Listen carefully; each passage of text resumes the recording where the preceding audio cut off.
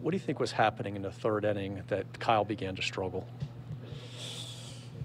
I think we're getting behind in the inning. I mean, got some lucky hits too. We looked the one Kiermaier hit. I think it was 3 in the inning. Probably hit below 80 miles per hour, but those guys found a way to extend the inning, and I think it was a difference of the game right there. Obviously, you've seen him have success up here. What do you think is the difference for him between those outings and maybe a day like today?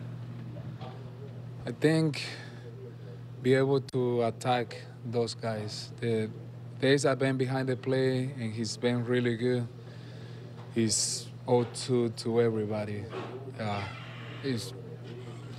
And when he struggles, he can land the breaking before strike. He get behind, and then we have to throw a fastball, kind of like the one Ramirez hit. We're like behind 3-0, then he hit a double.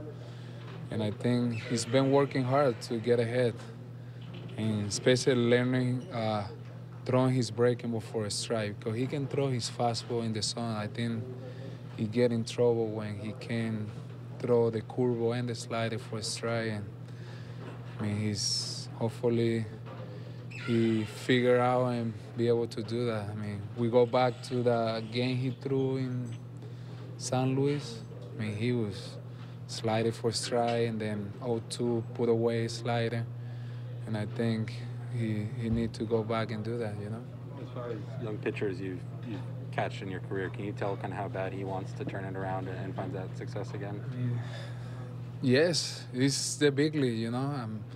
You have to make adjustment. He's working hard to do that, and I see him turn around and be able to give us a chance to win every time he's in the mound. So hopefully next time he can go deep in the game and give this team a chance to win a game. Yeah, I know you guys lost the game, but offensively you had a really strong game.